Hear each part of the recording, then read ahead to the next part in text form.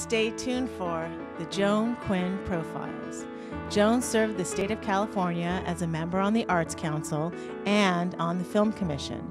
She was formerly on the Architectural Commission and fulfilled 2 terms on the Fine Arts Commission for the city of Beverly Hills. As an editor for Andy Warhol's Interview magazine, Condé Nast Publications, and the Hearst Corporation, Joan covered the world of fashion, the mysteries of food, the excitement of theater, and the international art scene. She continues to find people who are on the cutting edge of their professions. Here's Joan Agajanian Quinn. Hi, I'm Joan Quinn, and welcome to the Joan Quinn Profiles. We're taping here at the Hollywood Museum in the historic Max Factor building, and our guests are author Edward R. Bosley and artist George Legrady. Author, professor, director of the Gamble House, Edward R. Bosley, Ted to us, was born and raised in San Francisco. He graduated with a Bachelor of Arts in Art History from UC Berkeley and earned his master's at UCLA. He teaches a summer program in heritage conservation and has co-written a monograph on the work of architects Green and Green, and a book on the Gamble House, which we have here, Building Paradise in California. And he was working at the Gamble House, and he was appointed director in 1992. So we have to find out what director is, because you have curators and all that, right? At each house. But when you got out of UCLA, was it your plan to work with architects? Gosh, there's a funny story there. I actually didn't know what I wanted to do for sure, but both of my parents had worked in the advertising business in the 1940s and 50s, slightly before Mad Men, and I was interested in doing some kind of arts management work because I had this combination of business and art history. But the job that I wanted, or I thought I wanted, didn't materialize right away. Not that I knew exactly what that was. Was it in Los Angeles? This was in San Francisco. Oh, in San Francisco. But some friends of mine were going to New York to interview for jobs in advertising, so I thought, well, I'll tag along and do that. And I got an offer at a very nice agency in New York. But I took the job because it was in the Chrysler building, and I wanted to go up in those beautiful elevators every day. Because the lobby's so beautiful, gorgeous, isn't it? Absolutely gorgeous. But were you interested in architecture at the time? Well, apparently, yes. I mean, you didn't realize?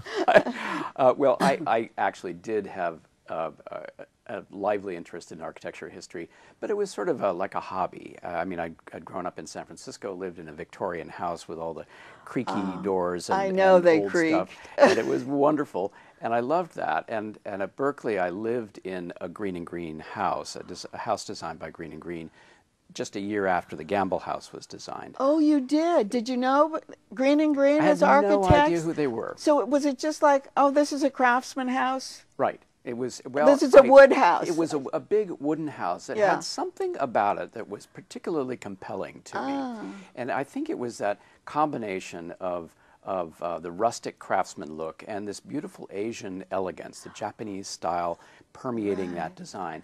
And so I went up the door and I said, what is this place? Can I live here? And the guy said, well, this is the Sigma Phi fraternity house. You mean when you were at Berkeley? When you I was did at Berkeley. That? Oh, you loved it. I loved just the like, house. Just like the Chrysler elevators, right? So finally, you know, I realized it was all about the architecture. After I'd been in advertising for a few years, I got a call from my predecessor at the Gamble House, the former director, Randall Mackinson, and he said, would you be interested in coming to work here? How did he know you? Well, because I had lived in the Thorson house, I developed an interest in Green and Green, and I came down to Pasadena, where the Gamble House is. Right. And I knocked on that door, and I said, what is this place? I'd like to learn more about the architects. Oh, that's very interesting. And so that was your introduction to the Gamble House? That's right. Or introduction to architecture, really? Pretty much. I mean, from an academic standpoint, yes. Because then you went on to like do this arts and crafts movement? I mean, where you're very involved in that. Is that part of this time When I frame? really started to reflect on what it was that was motivating my interest, I had to go back to age 3. And the church that we attended in San Francisco, which was the Swedenborgian Church, which is this rustic, very arts and crafts church built in 1895 that has since become very famous for that For the style, to right? that movement. Yes. Yes. And then when I really began to think about it, I realized that was the original motivating factor, which drew me to the Thorson house to live in. So which drew me subliminally, to- subliminally, you were in church with your family, and here you were absorbing all the my architecture. little 3-year-old bottom in the chairs, looking up at the rafters with the these, tree trunks with the bark left on. Seriously rustic. Yeah. So what style would you, well, we're talking rustic, but what style would you say is Green and Green? Green and Green's work is it comes out of that rustic tradition, but they have polished it to within an inch of its life, so that it's this beautiful, very sensuous, touchable, although we ask our visitors not to touch, this very tactile material of wood, which was their preferred material, hand finished and just lovingly designed and crafted, so that when you walk into a Green and Green house, you have the emotional response that I think the architects intended, which is to feel very much at home. Warm. It's Yeah. very warm because of the wood, I guess. Yes. So let's go back.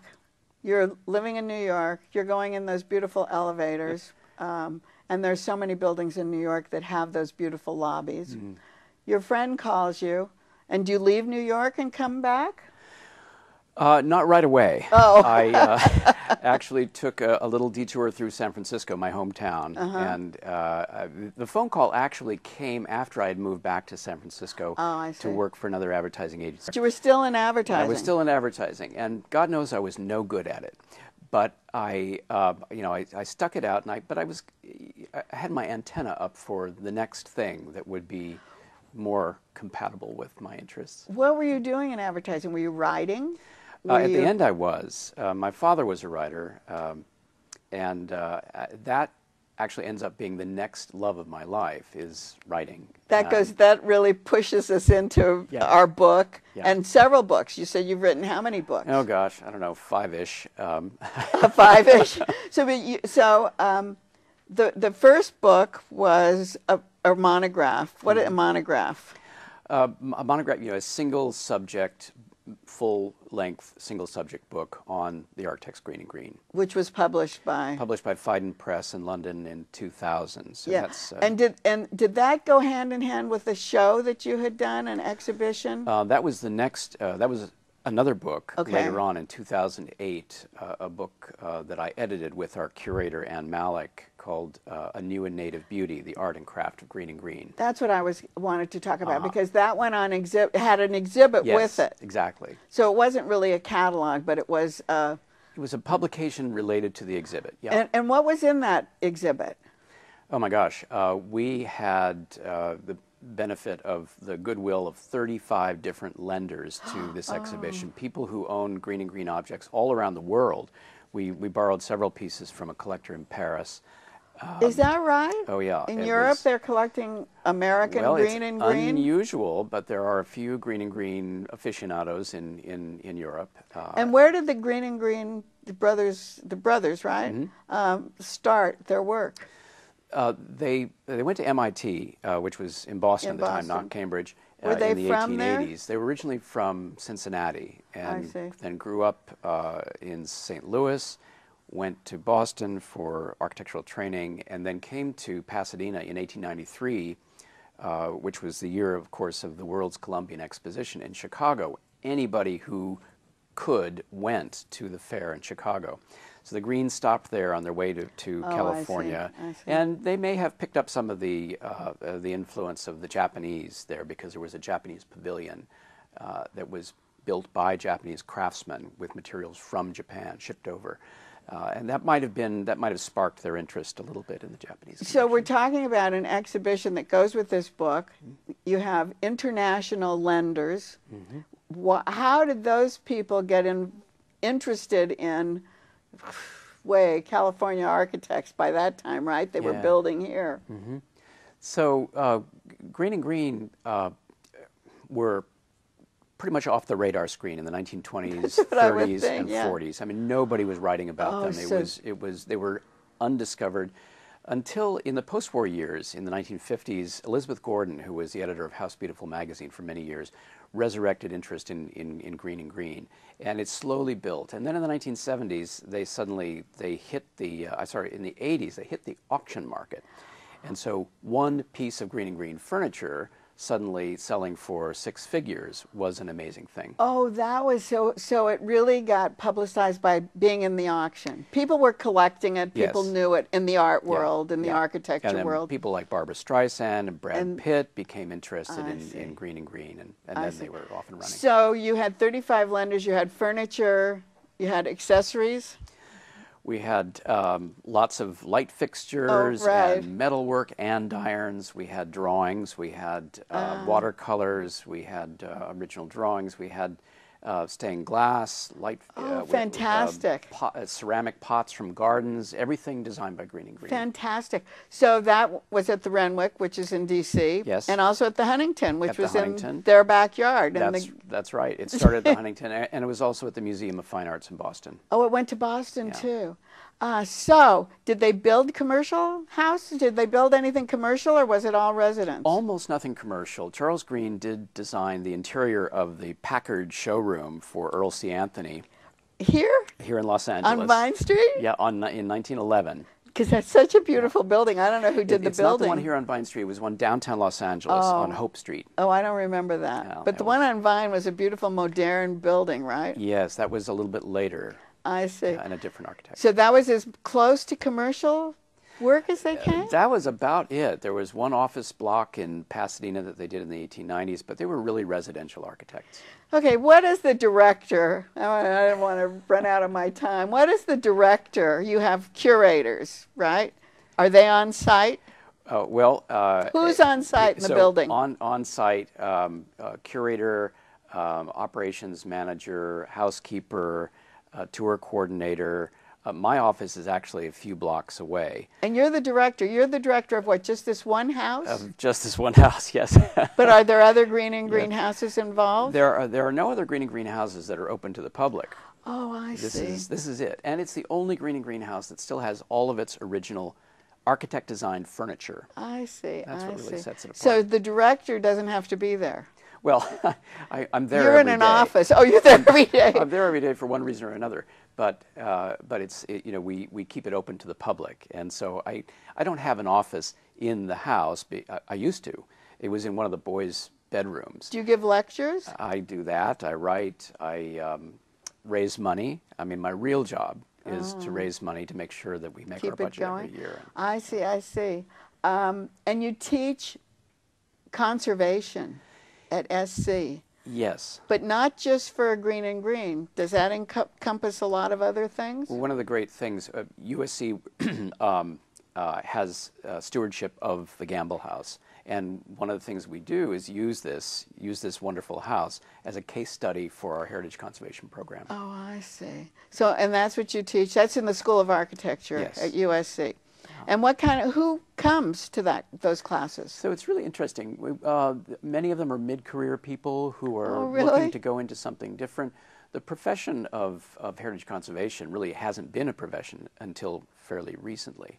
So this is a relatively rare program. So it's a real profession rather than just joining the historical society to save a house or something like that. This is hard work. It's very technical too, and so students will maybe dip a toe in the water and see if they like it, and find out that there are so many disciplines involved in doing a good job of stewarding a historic site that they sometimes run screaming from the room, but other people see their potential to really make a difference and adhere to it. So who photographed all these We had a wonderful photographer, Alex Vertikoff is his name, and he's based in New Mexico. And he specializes, believe it or not, in this style of architecture. And so he knows exactly how to do this, and I think he really outdid himself on this project. And then tell us a little bit more about the book. The book is, it's 200 pages, and it's about half of it new photography by Alex Vertikoff, essays by our curator Ann Malick, who writes about the Gamble family, another essay about the landscape by Ann Scheid, who's our archivist, and an essay by yours truly on the architecture. Do any of your students help you? Did any of your students work as interns or research people or anything like that? We did have a student intern working on a green and green survey that we're doing, but it didn't contribute directly to this book. It did? Yeah. Well, I'm so glad you came because it's very distinctive. The book really explains all about the architecture as well as Ted Bosley explaining it. So thank you very much. Thank you, Joan. I really appreciate your having me. And don't go away because we'll be right back with artist George Legrady. Hi, I'm Joan Quinn, and welcome back to the Joan Quinn Profiles. We're taping here at the Hollywood Museum on Highland in the heart of Hollywood. And my guest is artist, photographer, new media pioneer, George Legrady, who was born in Budapest and raised in Montreal, where he studied at Loyola College and then went on to Goddard College in Vermont and continued his education at San Francisco Art Institute, earning his Master of Fine Arts. His work has been exhibited all over the world: Paris, Hong Kong, Sydney, New York, Toronto, D.C., and is shown at the Culver City Gallery owned by Edward Cella.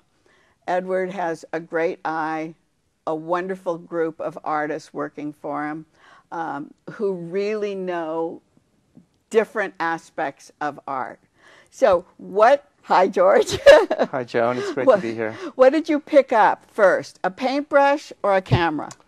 Well, I was trained as a classical musician. Oh, you saw. and my father was a composer. Really? So that was the early days. And so what did you play? What instrument? Keyboards. And what did your father compose? Where was that? In Montreal and Hungary. And so, but you know, so it was time to move on and do something different. Well, did you ever perform on stage? I did. I used to. In fact, I made a living as a rock and roll musician and a blues bar musician from the age of 16 to 20. You're kidding. So you mean with a classical background, that's where you went? Yeah, I had to carve an identity, and so it's totally different in rock your and roll family, right? was the way to do it. Did you write any of that music? Some of it, but it was a lot of it was you know, the music of the times, the 60s. Oh, that you played? Yeah. You know, Hendrix and the Doors. And So did you have any of those people come to the bars? Any of those musicians? Well, we opened for the Who once. Oh, you did? And, you know, we played with the Platters. And, wow. you know, I was just a kid. I know, but 16, was it fun? You know, I was trying to be cool. You probably were really good, right? Yeah, you know, I was on a Beat 3 Hammond and just trying to be part of the scene. But around the age of 19, I came across a photographer, and I thought, you know, that seeing the world through a machine and the kind of images it created really captured my attention. Was he a mentor in a way, or was it just something that you liked? No, the work of someone that you liked? He was a photographer in Montreal. Mm-hmm. His name was John Max, and he was very visceral, bohemian, and very focused on how images work, and so that was quite a inspiring reference. So you picked up a camera then? Yeah, I guess not a paintbrush. No. I thought you painted too, in a way. No, I'd say photography is really. So all the images through photography. Yeah. All of your images are through photography. Why do we call you a pioneer then? Okay, so So Because Sure. this is cool too, right? yeah. This is like you were trying Yeah. to be cool with rock and roll, so Yeah. you threw me for a minute, but you're trying to be cool with new digital imagery. So in 1981, I was introduced to a computer, and I discovered something very powerful, which was the undo button. You could do something on the computer, and if it didn't work, you could click the undo button and step back. Whereas imagine if you're in photography and you have photographic paper in the developer, you have to guess what moment to pull out the print. Right, right. I so, see. So anyway, so I started. I learned computer programming in 1981, and I had to wait till 1986 until digital imaging systems were available. So that was what you decided to do, was to manipulate those photographs? Is that it? Well, I realized that everything will go digital, and so the transition from an image created through chemicals to an image that is made up of bits, digital bits, numbers, was going to happen. And so I was one of the early people who began to work with that in an artistic way. Were you still supporting yourself playing the piano? No, at the time, no, I was a professor. I was going to ask you about yeah. that. Were you at SC at the time? Yeah, I was professor of photography at USC. Oh, so were you bringing this information into your photo classes? Yeah, actually, I received support from USC and from IBM and build up a system, a digital imaging system. We call it new media. When does it become old? I mean, isn't it old media now? You're talking about the 80s. Yeah, so there's, there's all these different labels. There's digital media, there's new media, there's, I can't think of any of the other ones, but I think new media came in response to digital media becoming old. Oh, is that back in the 90s. So it became old. Yeah. But now it's moving so fast. Now what do you say? Yeah, so everything, now it's just, I call myself an artist now. I introduced you as an artist because, Yeah. but I thought that this work that we have on the set was manipulated with a brush. Okay, so tell us a process. Let's talk about this because it's Yeah. so beautiful and it's so eerie. And if I were looking at it, I'd think you had some light on those people in the background and you had a black tree in front. So, but that's not it, I know. So one of the things that interests me is the enigma of the photograph. It's an image out of time, and the show that I'm doing at Edward Cella called Day and Night consists of family images from the 1940s that I'm pairing up with photographs of moonlights and landscape that I've taken today. Okay. And so what you see here, it's very hard to photograph these images, and I can maybe show an earlier version. I produce these things called lenticulars.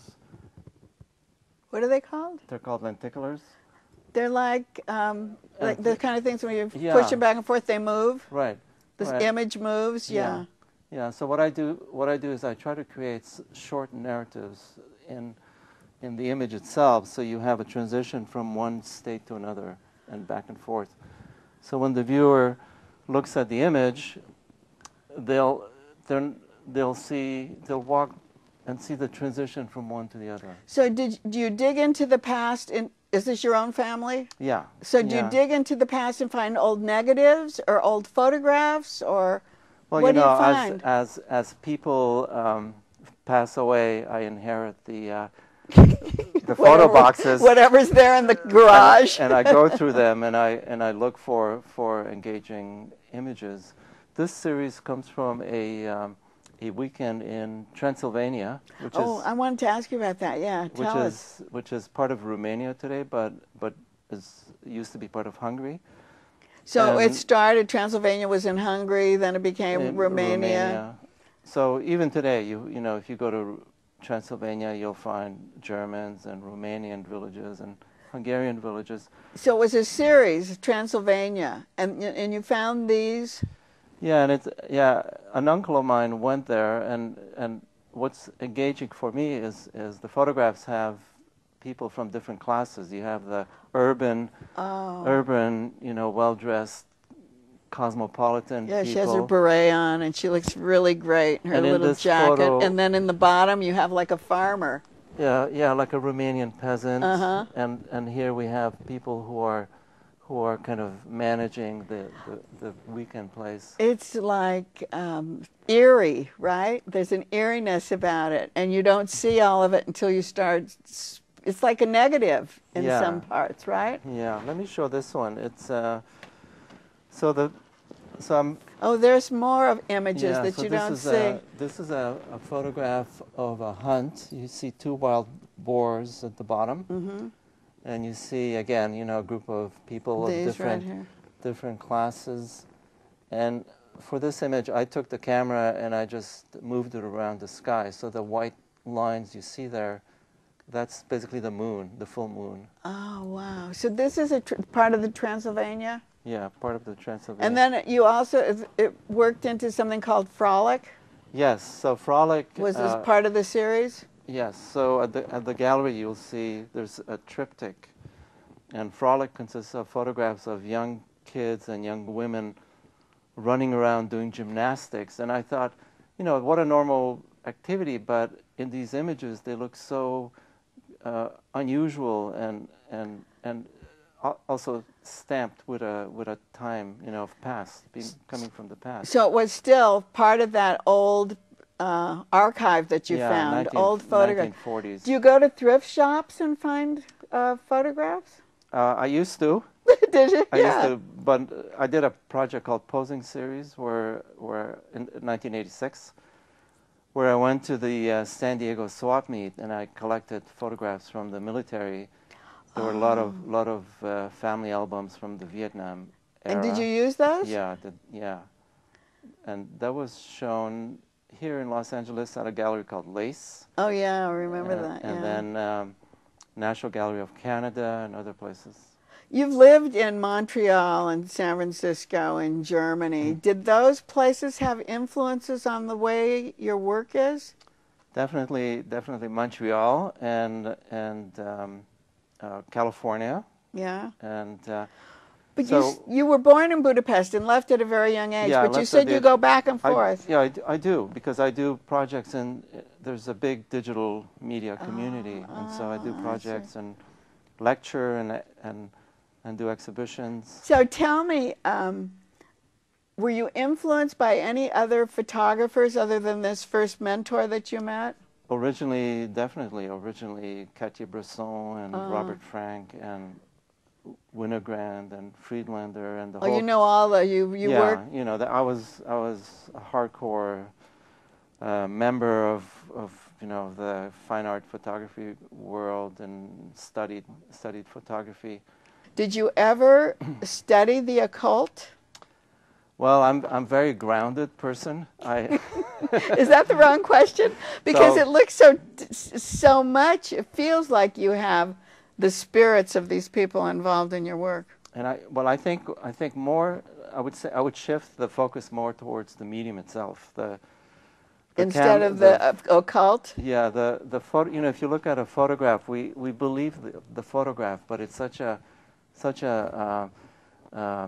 constructed and mystical, and maybe we're not quite sure.